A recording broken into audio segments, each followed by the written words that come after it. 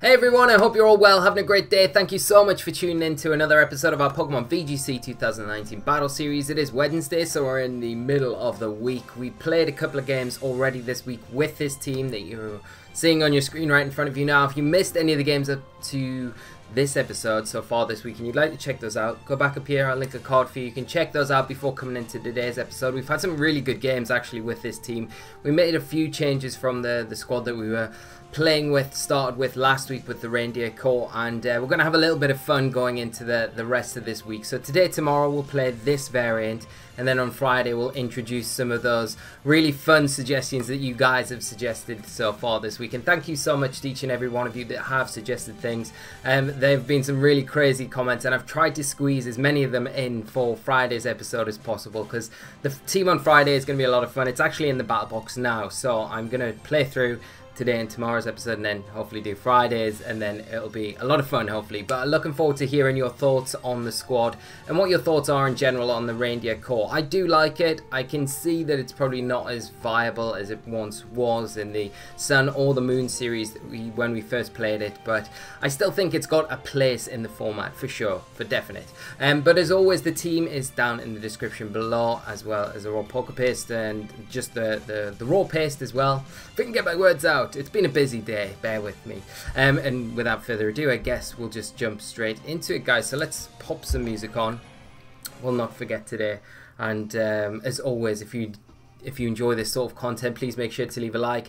Do subscribe to the channel so you don't miss any more Pokemon content, and do leave your comments because I love hearing from you. As I say, it's been a bit of a crazy day today, but we've got a first opponent, so let's jump straight into team preview. Okay, our first opponent today is running a team of Kyogre, Yveltal, Tapu Lele, Stakataka, Incineroar, and Gengar. So this is a really kind of popular call that we're seeing at the minute, the Yveltal team, or Yveltal, however we're pronouncing it. But the premise of the team is to trap your opponent in with the Mega Gengar that's there. Utilise Tapu Lele because it's normally scoffed on this sort of build, and then you've got a Trick Room switch with the Stakataka, which is really very versatile within this team, especially with the trapping from the Mega Gengar. One of the things that we do have going for us here is that we have, you know, we're not combating the rain. We want the rain to be up, so we've got that on our side. Swampert actually does super well in this match. We've got to watch out for obviously the Intimidate support from the Incineroar, but Swampert generally does pretty well here. I mean, I'm kind of tempted to lead off with Tornadus just to get some speed control going, but also we could bring Kyogre. We probably want Incineroar here. I mean, Ferrothorn could be also very good in this match. Like, Ferrothorn's actually really good in this match if we can keep the rain up. Kind of tempted to go Ferrothorn. Do we want Tornadus? Tornadus. Do we want it, or do we want Incineroar for a bit of Intimidate support? Yeah, let's go. Yeah, let's go there. Let's go there. I'm just thinking, maybe Tornadus would have been better for the speed control for sure, but at the same time, Incineroar gives us a nice switch into stuff like Gengar, stuff like Tapu Lele that are going to be threatening big damage on our Pokemon like Kyogre and Swampert, you know. So we are going to see Kyogre and Gengar come out for my opponent. Now, one thing that pops into my mind straight away here is, do we play in future Thunder on our Kyogre? It gives us a bit of a better option outside of Ferrothorn to hit opposing Kyogres, which we haven't got so many options with right now. But one of the things we do, we put a lot of pressure onto the Gengar for sure with our Mega Swampert. Like, to me, it would protect it. Would definitely protect. I mean, we probably get a free water spout off for sure with our Kyogre. Depends what kind of build the opposing Kyogre is. We could just go for an Origin Pulse. I do want a Mega Evolve, but I probably feel like I should protect here rather than do anything else. And like, do I fear getting trapped in? That's a big thing. I'm not really too worried about anything coming in on Kyogre, and an Origin Pulse will do like ridiculous amounts of damage. So the only thing we're not doing the big damage to is the opposing Kyogre. It's just whether or not I click Water Spout or Origin Pulse. I'm probably better off clicking. How confident am I that we're outspeeding the opposing Kyogre? Let's go Water Spout. We'll soon find out. But I think the Gengar protects here. I think you want to utilize your Kyogre to either knock out or weaken the Swampert and not lose your Gengar. So that would be my best bet. I don't see the Gengar, like the Gengar could not protect, could go for a substitute, but I think we're going to get punished if they don't and do something like that for sure. Now there's the protect from the Gengar. Now you've got to imagine the Gengar probably switches out this next turn. Oh, this is why we want Thunder. Ugh. And this is why our Water Spout is doing nothing. Nada. Okay. And now we're in a real nasty place because we can go for the Gengar, but like I said, the Gengar probably switches out. I don't think the Gengar stays in. We've kind of baited that, so I think like our best bet is to go stomping into the Kyogre. I mean, we could go for Waterfall and try and flinch, but and Origin Pulse is the, because I think the Kyogre actually goes for a Water type attack here to try and get the Swampert rather than the Thunder. Okay, so Yveltal will hit the field. We could have Ice Punched that slot as well, for sure. If Swampert can get through this turn, that's great for us. I mean, that damage isn't too bad. It's actually going for the Thunder. It's going to target into our Kyogre, which I don't mind too much. Yeah, that's not too bad, to be honest. As long as the rain is up. We are, the thing is, we haven't brought Xerneas here, which is like, man, Xerneas right now would be amazing. We could bring in Ferrothorn, although the Incineroar is probably better to bring in, to be honest. And we can fake a Kyogre, put it in range for a Stomp and Tantrum, Ice Punch the Yveltal. It's probably got the Z move, but I don't think the Z move picks up. Oh, does it? Well, it definitely doesn't on -1. For sure. So let's go Ice Punch into Yveltal and go for that fake out into Kyogre. Because as long as we get the fake out onto the Kyogre now, it would be in Stomp and Tantrum range. Maybe should have Z moved it. Okay, what are we going to see the Yveltal do? I mean, a freeze here would be perfect, wouldn't it?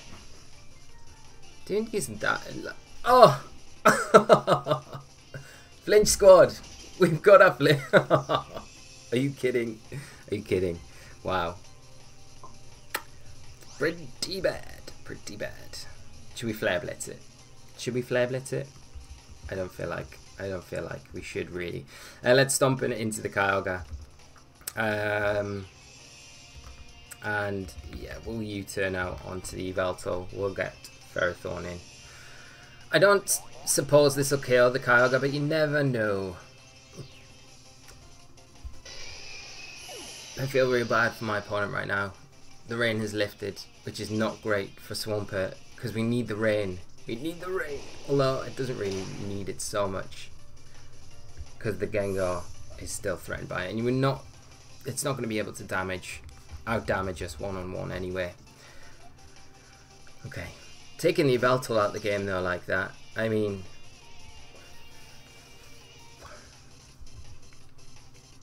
we called it and it happened. We can't be mad. I mean, I would be so mad if I was my opponent. I do feel bad for them. We could do the gracious thing and forfeit. I guess we could. Let's just Gyro Ball into the Yveltal, get rid of it before it does thaw out. Gonna see a substitute from the Gengar. It's still Frozen Solid, which is a shame because it's probably going for the Z move. Like, it is going for the Z move, and I don't suspect it picks up the knockout into Swampert, but that's not the point. It's putting it in range for a Shadow Ball for the Gengar to pick up the knockout. Now the rain's gone, which it would be able to do. So you've got to think, like, without that freeze, I don't think we really come back into this match. So that it's pretty big, and it's one of those really like not ideal mechanics, isn't it? It is really really bad, really bad, really bad, really bad. Okay, Leech Seed, the Stacker, and we'll go Stomping, but there's the forfeit. So I do apologise to my opponent. I would say good game, but I'm sure they're not feeling like a good game right now. Hopefully we can go on to our next one. I think one of the things, like I say, like not bringing Xerneas there was a bad call, but I think more of the problem with the team is not having something to actually hit opposing Kyogres when we do bring that combination. Especially when we don't have Ferrothorn out in the field. Like if we've got Ferrothorn out in the field, it's not so bad, but when we're getting trapped in, and maybe that was something we should have probably considered, maybe switching Ferrothorn in for Kyogre on the turn that we're pressuring the Gengar. It makes a lot more sense to do that rather than leave our Kyogre in and just hope, well, hopefully we get some like big damage off with Water Spout, Origin Pulse, and then banking on, you know, outspeeding the opposing Kyogre. It's not the most reliable way to kind of look at that situation. Like looking back at it, it would have been a lot better. Like Ferrothorn's not in the worst situation there.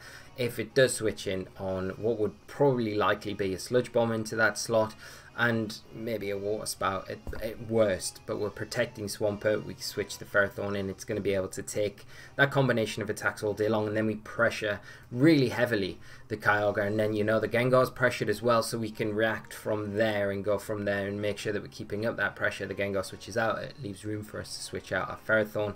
We know my opponent didn't have their Incineroar either, so it makes life easier for Ferrothorn to kind of operate. So there's that angle to look at it from. We got particularly lucky there. I will just hop over to a screen so we can see our rating as well. It has taken a bit of a tanking, but I've been doing testing. I'm gonna say I've been testing stuff. So outside, which hasn't been going well. It's been going all right. It's been fine, hasn't it? But we'll creep back up, no problem. It's taking a little bit longer to find an opponent than usual. If it does take a little bit longer and we have to search again, I will just cut this right now and we'll come right back when we've got our next opponent. And we've got our next opponent of the episode. So Asada, and we'll hop straight into team preview, my friends. They are playing a team of Rayquaza, Incineroar, Kyogre, Ferrothorn, Tapu Koko, and Stakataka. So we've got the Rayquaza Kyogre combination there, really powerful combination between the two. You've got the airlock that allows the Kyogre a lot of room. The airlock's going to be a little bit awkward for us to get things like Swampert going, because we rely on the rain. As long as the airlock is active, then we've not got that rain in the swings of things. Obviously the Ferrothorn as well does give us a lot of issues, so we need to be, well, we're relying heavily on Tornadus and Incineroar here to deal with that Ferrothorn, so I think both of them are required here. Bringing the Tornadus does obviously cause a few issues, especially with the Tapu Koko that could come out, and that's why Swampert's like a really nice lead here. I think I'm kind of leaning towards Swampert Ferrothorn as a lead. Do we want our own Ferrothorn? It doesn't do too bad, you know. It really doesn't. Do we want Tornadus? I think we need our own Kyogre for sure. It's whether or not we want Xerneas. And then kind of with the two steals, it's really putting me off a little bit. So, Tornadus could be what we need. Especially Tailwind. Put Kyogre in a nice position.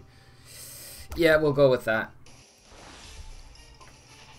Am I regretting already not bringing Ferrothorn? I feel like probably am, but I mean, I said it on Monday. I feel like the team, like one of the issues with the team is it's got like that where you, I don't know how to explain this well enough, because I feel like with 4 Pokemon, I'm not quite covering everything, so the build isn't quite right, because I'm always wanting that 5th Pokemon to be squeezed in just to get the extra cover there. Whereas with a really cohesive build, you can pick your 4 and you think, right, I'm fine, I can kind of cover everything, all angles here. Or for the best part, really good teams, that's what they generally do. And I don't feel like I've kind of clicked it yet with this team. It doesn't quite feel like it's kind of got that glue to it that you normally have with a kind of polished team. But that's the thing, that's what you test, isn't it? We are going to see the Kyogre and Incineroar come up for my opponent. I mean, one thing we could potentially do is just Mega Evolve Mega Evolve. I mean, I could bring in Ferrothorn here. But I don't have it, do I? I don't have Ferrothorn. I could bring in Kyogre. My own Kyogre, save Swampert for later, I guess. It's not a bad idea. It's just then we don't have a really decent switch the next turn. I'll Mega Evolve. I'll go for a Waterfall into the Incineroar, and I'm going to just fake out the opposing Kyogre. I guess the scary thing here would be a faster Incineroar. Okay. Pharaoh coming in. My opponent's brought Pharaoh. Now a big mission here is to get rid of the Kyogre, so we can actually get rid of the Ferrothorn, because without it and without superpower we can't really do too much to the Ferrothorn. We do take a little bit of Iron Bulb damage in the process. It does reveal leftovers.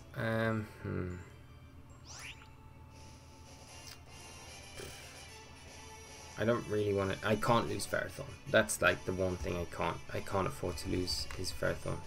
I'm going to protect Swampert, and I'm going to bring in Tornadus.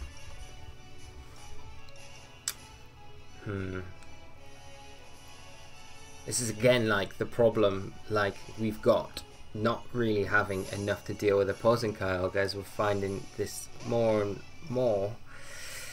And it's because we haven't brought our Ferrothorn. We need to bring our Ferrothorn to these sort of matches, because it's really kind of highlighting in these games where the issue is lying, that we've not really got the offense, especially with like no Thunder on Kyogre. I think if we had Thunder on Kyogre, it kind of opens the door a little bit for us to cover that a bit better. But we're going to see just a Leech Seed from the Ferrothorn. Now we can get a Tailwind up. But I mean, we're going to see a Power Whip into... we can get a Tailwind up, but I mean... we have to sack Incineroar, to be honest, if we're doing this, I think. And then get Swampert Kyogre onto the field, and then hope that we've got enough with Water Spout, Stomping Tantrum to get the Ferrothorn.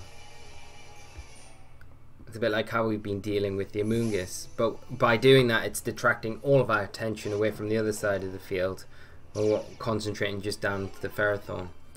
But I mean, we get away with it here with the Kyogre protecting. That's pretty huge for us. That is massive for us. And a Leech Seed as well. Okay, that's like, couldn't have asked for anything better. Because now we've got the Fake Out and the Hurricane into that Kyogre. I don't really care about the Ferrothorn. It can take down a Tornadus now if it wants to. I'd suspect it probably protects. I mean, one of the things we could potentially do is go Fake Out and then Hurricane into the Ferrothorn. I just do think the Ferrothorn probably does protect here. It's just the Kyogre's not, it has protected the last turn. It's just whether or not the extra damage onto the Ferrothorn is worth it. Whereas I think getting the Kyogre in range of like a Stomping Tantrum, and okay, we're going to see the Ferrothorn withdraw, that's fine. I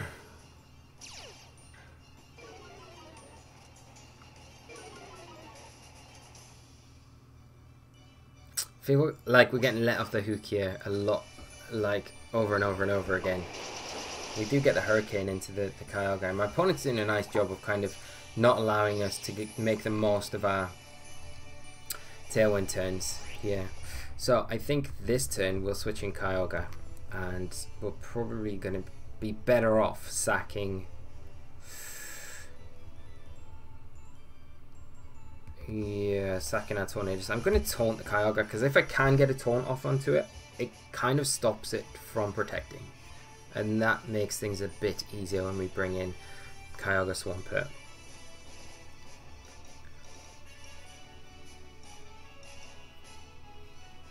Because a Water Spout and Stomping Tantrum will get the Kyogre now, I would imagine. And as long as we can get rid of the Kyogre, it means we got Incineroar has an easier job against the Ferrothorn. You still got to consider the Ray. The Ray is definitely still a threat. And the longer it's taken us to break down these Pokemon, the more damage we're taking, making life a lot easier for when that Ray comes in. And this is one of the beauty, like the great things about this sort of call, you know. It wears you down, and wears you down, and wears you down. So we'll get the taunt into the Ferrothorn, which isn't bad. I mean, it stops it protecting, it stops it. Yeah, there's the U-turn. And then we've got to hope. Got to hope that a Stomping Tantrum and a Water Spout is enough to get the Ferrothorn, because I'd imagine the Kyogre comes back in now. Kyogre, there we go.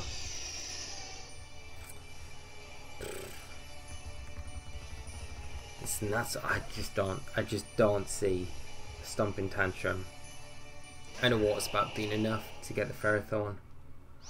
It's not a calc I've done, if I'm like completely honest with you. I mean, we've got a full power Kyogre here. Stomping's going to do more just with the stab that we've got, so I've got to go for that.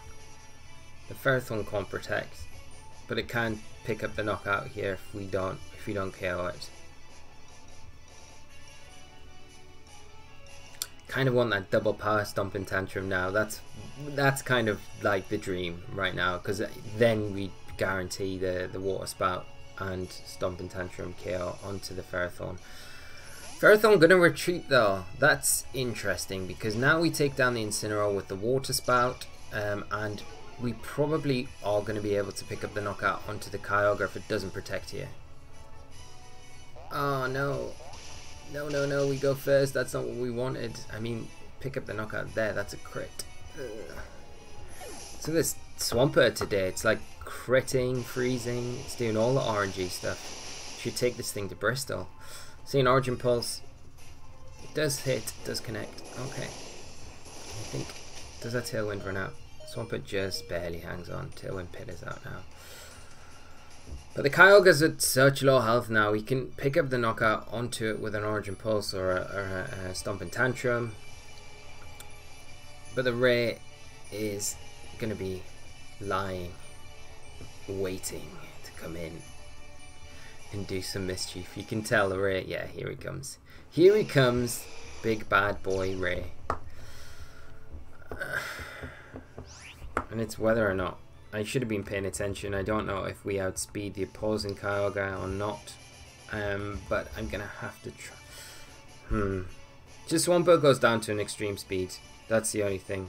I mean, one thing we could potentially do here is actually just go for an Origin Pulse and protect Swampert. Because I was initially thinking we switch in Incineroar there, but that gets punished if their Kyogre's faster than ours, which it likely is. And the Origin Pulse take us down, and then we lose a way to at least nerf the Rayquaza and then deal with the Ferrothorn. So seeing the Rayquaza, it is going to Mega Evolve. Hopefully it goes for the extreme speed into the Swampert. Come on, please do that. Please do it. Leave our Kyogre alone. Leave the whale.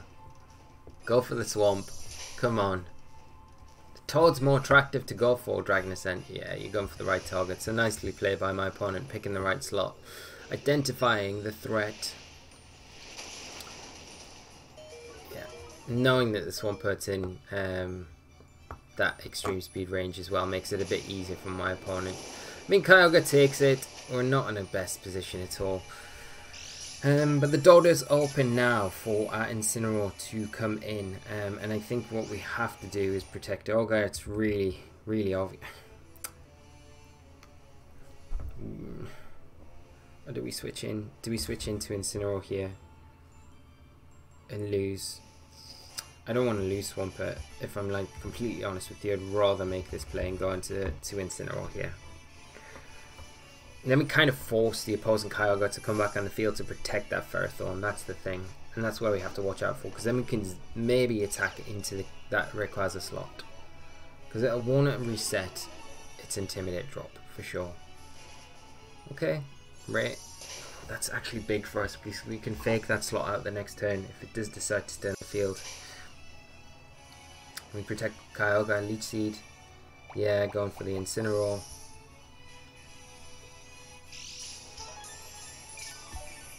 Now we've got a decision to make. Do they switch out the Rayquaza into the Kyogre?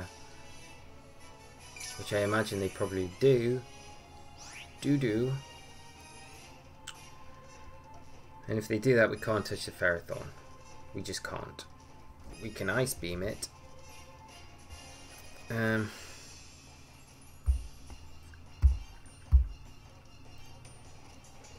Will a U-turn be enough to get the Rayquaza, the Kyogre on the switch in? That's the big thing. Which I don't think it will be. It's just you kind of want the Intimidate back onto the field for the Rayquaza, that's it. I'm going to U-turn out onto the Rayquaza slot. I'm going to expect it to switch out now to Kyogre. It would make sense that my opponent would do that. That means we do lose Kyogre, but we get the Intimidate back on to the field. And that's kind of important for us against this Rayquaza, yeah. Okay. It's just about whether or not the U-turn picks up the Kyogre. It's such low health as well. I can imagine we do. We're not intimidated, so my best guess would be. And I mean, the thing is, like, we could Ice Beam freeze the Ferrothorn. Ferrothorn protects. You're a madman. I don't agree with that at all. I think you've got to attack here. I think there's no reason not to attack because you've got the rain up. You're not worried about the potential Flare Blitz coming in there.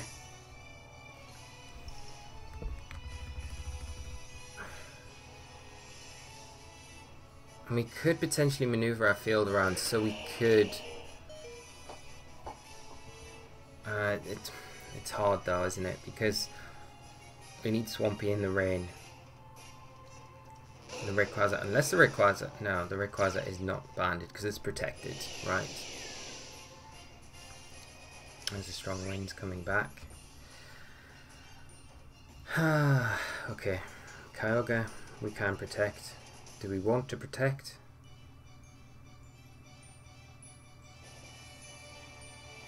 I mean, to be honest, we could Ice Punch and Ice Beam the Rayquaza. They can only attack one target, but they can clear the field. But it's whether or not an Ice Beam will be enough to take it down, and I really don't think it will be.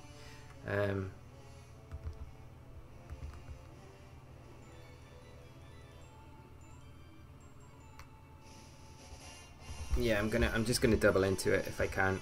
If I've got time. Let's double into it. Sorry, cogs are going, and I'm just like, let's just do it. Let's try. Extreme speed into Swampert. Okay. Can an Ice Beam take it down? I don't know if it will be enough. It will be very close. It will be very close. If we can take it down, though, that's huge for us because then Incineroar can win this game. Come on. Yes! Come on! KO! Oh, come on. Critical hit. I get excited. I can't get excited about that. I cannot get excited about that. Ferrothorn has the hardest time in the world, and I can't believe this. And yeah, there's the disconnect right there. And I mean, can't really blame my opponent for that one. I mean, you can. I mean, no situation should you really ever do that, but you can kind of understand why. That's them probably picking their DS up and throwing it at the wall. That's what I would have done in that situation. So big apologies to my opponent. It's been a bit of a crazy RNG episode today. I mean, we've had some bad RNG on ourselves previously on the channel. I don't think we've ever had it as favourable for us. So I probably wasted it all, and I'm going to have none in Bristol. Typical. But guys, I hope you've enjoyed today's episode. It has been a lot of fun. I'll be back tomorrow with this team, and like I said, we're going to change things up for Friday based on your suggestions. Keep your comments coming. I'd love to hear your thoughts on the RNG today. It would be great to hear from you, and just a big shout out to both my opponents because I know how it feels, and being on the receiving end of that, it's never fair. And definitely game one, we got very lucky. I'd like to do the calc on the Rayquaza because I know the Ice Beam would be doing a lot of damage. It would be very close depending on how it was built, whether or not it picks up the KO or not. But the crit kind of spoiled the whole thing there. But I'm going to say goodbye, guys. Thank you so much for tuning in today. I hope you've enjoyed today's episode. Have a great rest of your day, whatever time of day it is, and we'll be back with more VGC 2019 Ultra Series tomorrow. So until then, take care of yourselves and bye-bye.